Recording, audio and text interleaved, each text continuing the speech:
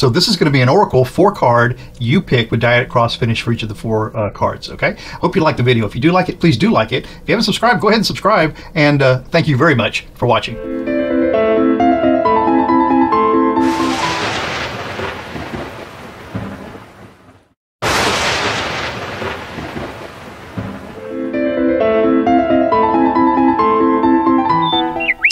Hi, I'm Mark, and this is my journey through tarot.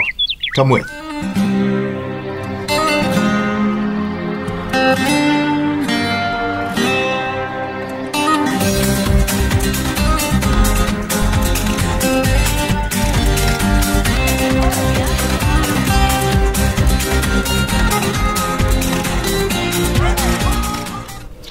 So we're going to have 4-card Oracle. These will be yes or no, or perhaps maybe answers for these 4 cards. You can choose 1, 2, 3, or 4, a couple of them, 3 of them, or all of them, or none of them. Just wait and see how they come out and see if they apply to someone that's important to you or even to yourself. So here we go. You know, as you've heard me say before, for me, this is like looking out the window to see what the weather's like and what you're going to put on today. This kind of gives you a little preparation for maybe what you're going to deal with today, or you know, it's something along those lines. It's a good time right now to take a minute, take a beat, to just calm yourself down, which I need to do, and collect yourself. Think about what's important to you. Maybe take a few deep breaths. Maybe take a minute right now to get a cup of coffee or a cup of tea, glass of water, whatever, you know, gets you through. And then we'll get into the reading. So this is the Good Tarot by Colette Baron Reed. These are great cards. They come in a really nice box. It's kind of substantial. The guidebook that comes with them is useful. It talks about all the cards. It's got some good ideas for divination, and it's easy to read. So that I like. The cards themselves are nice cards. I mean, they're sturdy. They've got a beautiful back. They're a little glossy. They're kind of biggish, but not difficult to use, at least not for me. And you can see, again, the art on these cards just goes from right to the edge of the card. And there's lots of beautiful stuff here to see. So I do this to kind of mix the cards without damaging them, and to give you an opportunity to look at them if you don't look at cards very much.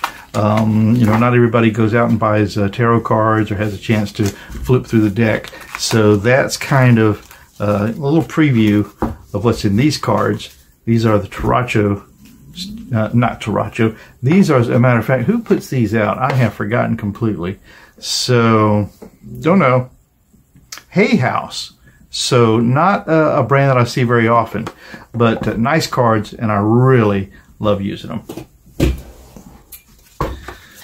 Okay, so this is going to be a 4-card you pick with Dyadic cross finish for each of those 4 cards. Oh, these are kind of messed up. Let me get these cards straightened out, because as you may know if you watch me, I'm not crazy about inverted cards. And it looks like I've got a few here. You'd think I would do this before I started filming, wouldn't you? But nope. Well, at least this way you'll get another little look at the cards, won't you? So we'll take a minute, if you don't mind, and even if you do mind, to sort these out. Make sure that they don't give me some trouble later. I know a lot of tarot readers do read inverted cards. Honestly, I'm just not comfortable with my divination for inverted cards, and so rather than do that, I really try to make sure that I don't have them in the deck. And then if they do show up, then I just know that they really were supposed to be inverted, and I give it my best shot. And I just trust that the cards know, you know, what they want me to say. So there we go. So now we'll go through this again. These cards are a little stiff. I think I'm going to get a little riffle shuffle just to see if I can get some air in there right off the bat. So, what was I saying? Oh yeah, 4-card you pick. So, you know, this is a good time, like I said, to go ahead and take a deep breath. Let's do it now. Let it out slow. You know, just doing that is a relaxing thing for me. I don't know. You might want to do it a few times. But, so take a deep breath, let it out slow, consider what your questions are, and you can pick 1, 2, 3, or 4 cards, obviously. We'll see how they come out. And I used to always have 2 special numbers that I like to choose, and I always chose those same numbers all the time. And my favorite reader to do that with was actually Mary Ann's Revealing Light Tarot. She doesn't do many you pick cards anymore, but when she does, I really look forward to it. So here we go. We're going to take 4 cards right off the top for 4 cards you pick. So this will be 1, 2, 3, 4. And you know, I'm going to take a minute to look at this camera and make sure it's filming, and yes, it is. Okay. Put these to the side for now while you decide which of these cards are good for you. Okay? So here we go. 1, 2, 3, 4. 1, 2, 3, 4. Remember, you can stop the tape and you can get a beat on this. 1, 2, 3, 4. 1, 2, 3, and 4. And I'll tell you, I haven't used these cards in a little bit, it seems like to me, and so I hope my divinations aren't too rusty. In case they are, I've got the booklet out that I can look things up in, and I'm just not shy about doing that if I need to. Okay, so the first card, if that's the one you chose, this is going to be the 4 of air. So air is our swords, and the 4 of swords is typically talking about taking a rest, taking a break. And we can see that this angel here is doing just that. She sat herself down on a cloud, and it just has a little contemplation in her mind. So that usually means that this is a good time to just give yourself the time to consider whatever it is that's going on. I like to say that this card is a maybe card, and I'm going to write that down so I remember, because, as I have told you before, my memory is not the best. So maybe. That's what I'm doing off the camera here. So this is a maybe card for me. And so that Dyadic cross will help us flesh that out. If you chose number 2, then this card is the Queen of Water. So water are cups. Cups deal with passion, compassion, emotion, really deep felt feelings. Okay, this isn't something tangible that you could lay on the table. This is something that's in your heart, in your head, in your mind, in the environment around you. And the Queen of Cups, the Queen of Water, is look at how contemplative she is. I really love that. Is really, you know, in complete control of her emotions. As you can tell right here, she's taking this time to just say, yes, I'm very calm. I understand this passion. I understand this emotion that I'm having, and I want to just savor in it, or I want to think through it carefully. And this is a yes card. So if you chose number 2, that's a yes card for you. Okay, the third card, if that's the one you chose, another water card, cups, and this is the 7 of cups. And the 7 of cups for me, oh gosh, now I forgot. No, I think it's emotion and illusions. Yeah. So the 7 of cups is illusion and delusion, and so we have that right here in all the choices that this fairy, I want to say, has to choose from. This is the card that lets you take a minute to contemplate what's available to you. But the good thing about this card, and this is a yes card, is that you do have choices available to you to make this outcome. Don't worry about the choice that you make. Make a choice. Okay? That's a yes card. I'm going to jot that down too. And then if you chose number 4, it's this card right here, another swords. This is the 2 of swords, the 2 of air. And so this card right here tells you that there's choices it's a definitive number of choices to make. Go this way, go that way. Swords, if they're for swords, I like to say are truth and justice. Air is something that we all have to make life possible for us. And so no matter which way you choose, whether you choose truth or justice or rules or law, which are some of the other things that swords can be, you're going to go with that choice and follow it down that road to its next conclusion. Okay, so the 2 of swords, and that's a yes card. Okay, so we've got the 4 of air as a maybe, we've got the Queen of Water as a yes, we've got the 4 of water, or sorry, the 7 of water as a yes, and then the 2 of swords or air as a yes. Nice cards to have today. I'm going to take those and leave them face up today. I do it differently every time. This will be the signifier for the Dyadic cross that we're going to do right now. So this is number 1. You chose that one, the 4 of air, the 4 of swords. You know, this is typically depicted in the Rider-Waite deck as a sarcophagus with a knight laying on top of it, or a soldier laying on top of it. It's got usually 3 swords above pointed down that make it perilous if he gets up too soon, and usually 1 sword at his side, which you consider as his protection or his rule or his law or his justice. And so we're going to take 5 cards to finish off this Dyadic cross right now.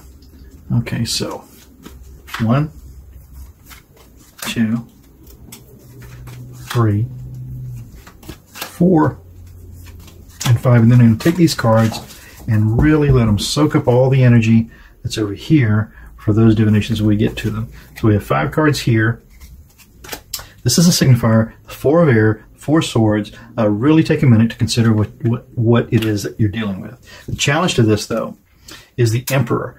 Beautiful card. I mean, look at these cards. Anyway, the Emperor is completely in charge of the situation. And why that's a challenge is because that might make you feel as if you can, you know what you're doing, you can move right ahead, you can just go ahead and make a choice. But I don't know if you've ever seen videos of these lions when they're hunting, when they're surveying their territory. They don't hurry. They take their time. They creep up to an issue, but then when they're ready, they pounce and they make something happen. And that's what this Emperor is a challenge to. That's why, rather, this Emperor is a challenge to these 4 of swords, which are encouraging you to take a beat. Okay? Don't be tempted. Study the situation. You know what it reminds me of? It reminds me of the old carpenter's rule, measure twice and cut once. You're measuring twice to make sure you get it perfect, and you cut once because once you've made the cut, there's no going back. The base of this reading, then, is the 3 of earth. You know, earth or pentacles. And the 3 of pentacles, I always like to say, is putting something together for public display. Okay? Well, usually working with a team. So we came into this understanding that this was going to require some cooperation somehow. Okay? The past of this reading is the 2 of fire. You know, fire or wands, and the 2 of wands usually are indicative of short-term planning. You know, something that's going to happen that's going to move us on down the road, but there's something else we want to do later. And I love how this giraffe is just kind of hanging this lantern off into the distance, not so much for himself, but for this maiden who's riding him, or her, I suppose, to see where they're going and make a wise choice about how they move forward. So the past of this reading is the 2 of wands, the 2 of fire, short-term planning. The sky of this reading, then, is the 6 of air, the 6 of swords. You know, the 6 of swords are moving out of troubled water. You'll see this in the Rider-Waite deck as a boat on a little bit of rough water with 6 swords in the bow. That's their truth, their justice, their protection, their rules, their law, and moving forward into something calmer. And that's what this is, the 6 of air, you know, sailing into something a bit calmer. And that's what we want to aim for, okay? Now, the likely outcome of this Dyadic cross, then, the final card, is going to be this 5 of swords. And the 5 of swords escapes me for a moment, so I'm not going to be shy about looking on my cheat sheet and to tell me that defending, retreating, defeat. Oh yeah, the 5 of swords is can be an abuse of power in the typical Rider-Waite deck. But remember, this is the good tarot. So this 5 of swords is telling us to, you know, be mindful of taking a wrong step, of making a hasty choice, of causing, you know, an unfair outcome. And so that just kind of reinforces the fact that we need to take a beat before we go much further. And that's a sword, and that's a sword. So to tell you one more time, 4 of air is, you know, sit down and take a minute to study your situation. Don't be tempted by the power of this Emperor to move forward too quickly. The 3 of pentacles is knowing that this is something that's going to be out there for people to judge. The 2 of fire, the 2 of wands, is knowing that this is just a short-term plan to get this moving down the road a bit. The 6 of air, the 6 of swords, is knowing that this is going to move something into a better place. And then the final outcome, this 5 of air, is just to be mindful that we don't take advantage of a situation or whether we're being taken advantage of in this situation. Okay? So that's what we got for this first divination. So we're going to take these cards, put them back in the pack, and then move on to the second one, if that's what you chose, the Queen of Water or the Queen of Cups. That's a serene looking queen. She really, I mean, if I had come to this queen with a question and she closed her eyes and she went into this contemplation, I think, okay, I'm going to feel very comfortable with what I'm going to, what advice I'm going to get here. So Queen of Water is the signifier for this number 2 card, if that's the one that you chose. Okay. Now we're going to spread these out, take 5 cards, 1, 2, 3, 4, and 5. Okay, here we go. Put this over here to work on the energy in those 2 cards before we jump into that. And then these 5 cards. We're going to see what is the challenge to this Queen of Water, completely in control of her emotions, as it shows us right there. This is the Hierophant. You know, the Hierophant are rules, laws. It could even be the rules around the thing that you have to do, the system around how your family works, or how this, maybe it's your job, or whatever the structure is around this issue that you're contemplating. Everything has a way that you have to go about it, doesn't it? If you get in your car, you know you have to sit down, put your foot on the brake before you get the thing started. You want to check your mirrors. You want to see if you're going to have to back up. You want to look at what the traffic is. There's always rules that we have to follow in anything that we're going to do here. So this Hierophant is telling us to be mindful of the structure that's around this situation that you're in. The base of this reading, 4 of Cups, 4 of Water. And the 4 of Cups, again, I'm sorry that I'm a little forgetful today, but I've had kind of a crazy day. The 4 of Cups are bored, lacking, unmotivated, restless, solitude. The 4 of Cups, so this is a situation where we want to really think about what we're doing. It may mean that we're being made an offer of something that we don't particularly want, that we feel like, you know, I just don't want to make this decision right now. That's fine. Just take your time and study the situation before you completely give up on it or pass it up. And so that could be important for you right now. The past of this reading is then is this a 9? Yeah, this is the 9 of Pentacles, the 9 of Earth. The past of this is having been really flush with all the value that we needed to make this decision. Okay, it's fruitful, it's really empowered, and it's just knowing that, yeah, we should be coming into this with the strength of knowing that what we need is there. Okay, now the sky of this reading is the King of Swords, the King of Air. Just like I said, the strength of what we need is there. Swords or air or truth, justice, rules, law. And this King of Air is in complete control of the situation that he's about to make a determination of. Okay, I want to keep him here, and I'd like to keep this wording right here. Okay, I think that's pretty good. Love that. Now the final outcome for this then is the 10 of Earth. Again, lots of plenty. 10 of Pentacles is familial wealth, lots of abundance, a lot of value that can be passed down, that can be shared, that can be used over and over and over again through the generations, or at least through the whole cycle of the issue that you're dealing with. Okay, so just to tell you again what we're dealing with here, we've got the signifier as the Queen of Water, really being in control of her compassion, of her emotion, of her feelings. Ruled by or challenged by the Hierophant, which are all the structure around what has to be done to make this decision.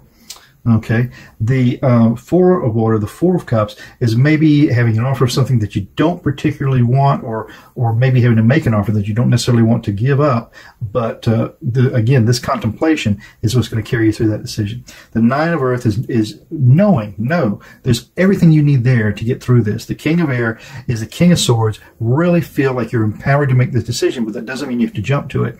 And then the 10 of Earth is just know that the outcome of all this is shareable.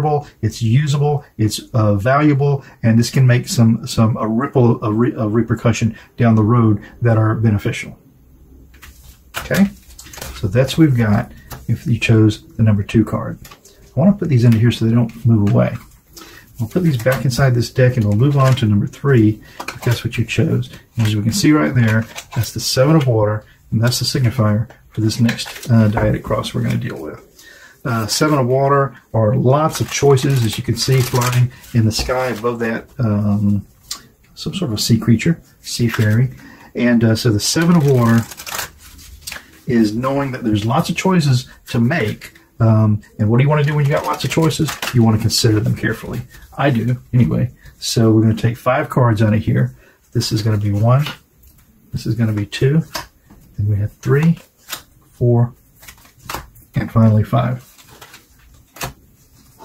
Okay, this is going to go back over here to work on this last issue, and we're going to see what the challenge is to all these choices, the 7 of Cups, and that will be temptation. So this is typically depicted as the devil, and let me see. My eyesight isn't the best today. So yeah, temptation can be love. It can just be something that's seems so valuable to us. It can be some luscious situation that we want to get a hold of. So temptation. The challenge to that choice is the temptation that's involved, okay? So really, before you make that final choice, before you take that bite, before you spend that money, before you commit yourself completely, consider all the choices involved. And the base of this reading then is the 6 of earth. That's six of pentacles. And the pentacles tell us that, listen, there's a wealth here. There's a value that we are able to dole out, that we're able to share. And we came into this with that value. Okay, we came into this with that, whether you know it or not, honestly. And the past of this reading is the Ace of Fire. So this is the Ace of Wands. Wands are action, movement, planning. And so the past of this was perhaps a plan or some sort of an action that brought us into this situation. The sky of this reading is the Two of Fire, the Two of Wands. I love it when the cards repeat. You know, we just had this in the last Dyadic cross. And again, so this Two of Wands, this Two of Fire, is to, you know that this is a short-term plan to help us move forward towards the eventual outcome, the eventual goal. And then the likely outcome of the whole thing is going to be the Star. Look at that. What a beautiful card to get. You know, the Star is really the center of the universe. You know, it's the shining light. It's the spotlight on what this issue is, or what it can be, or perhaps what you are. So just to talk about this issue one more time, is the Seven of Waters, the Seven of Cups, lots of choices to choose from, lots of things to choose from, lots of ways to go about the situation. It's challenged by temptation, so make sure that before you jump towards that temptation that you consider all your choices. It's centered by this 6 of earth. The base of this reading is the 6 of earth, 6 of pentacles, you know, distributing that wealth, distributing that knowledge, distributing that value. The past of this is the Ace of Fire, the Ace of Wands. It's one great big wand of plan, of action, of moving forward. And up in the sky, with this Two of Fire, this Two of Wands, is knowing that this is a short-term plan. This is something to get us moving along the way. And when we get to where we want to go, this can be a star. This can be a shining moment in the decision that you're making, in the outcome of what's going to happen here, and positive. Okay? So that's number 3. Now, the final card, I chose number 4, is that Two of Air as the signifier for this Dyadic cross. Put these right back in here so that we can make sure we have all the choices available to us that are possible. The Two of Air is making a choice. That's the Two of Swords. Truth, justice, rules, law, could be medical even. But the Two of Air is like Two of Swords, making a choice. Listen, either choice is fine. Making the choice is what's important, to do it. Okay, and don't be frozen in place by indecision. So 5 cards right off the top here. That's 1. This is going to be 2. This is going to be 3. This will be 4. And then finally right here, it's going to be 5. We're done with these cards. They've done what they need to do for us, so we'll give them a rest. These 5 cards are what are going to help us understand this yes card, this Two of Air, Two of Swords.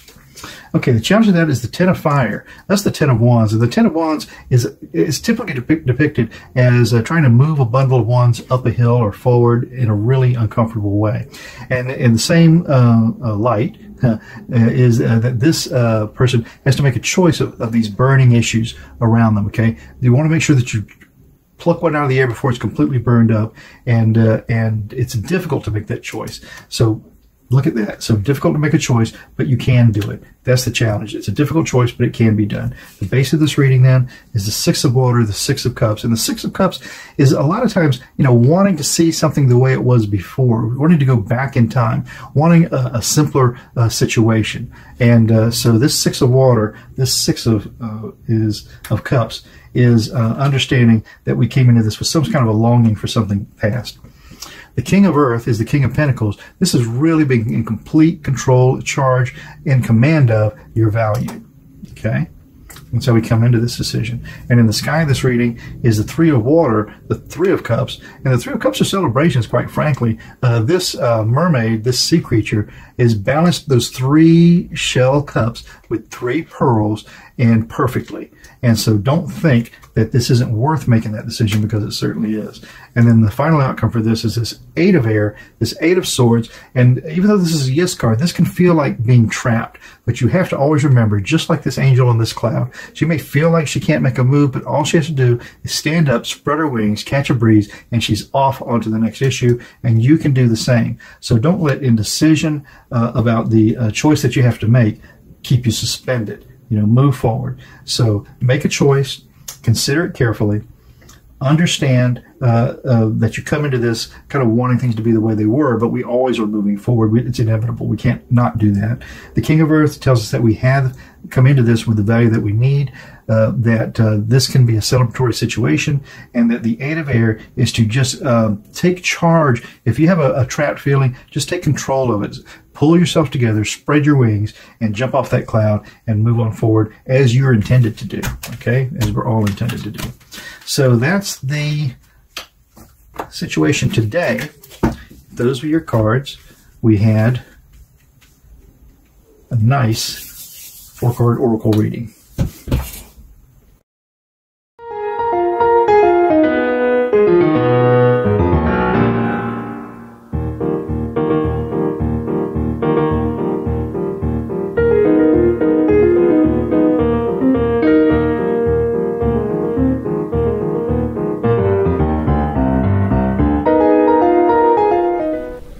Okay, so that was the 4-card oracle. I hope some of that landed for you. If it didn't, let it rest. Maybe come back to it later on and see if it works for you. Look at it tomorrow, perhaps. Maybe it applies to someone you know, or someone you love, or someone you're dealing with. And if none of that works, well, it just wasn't for you, and that's perfectly fine. So at least hope you were entertained for a few minutes.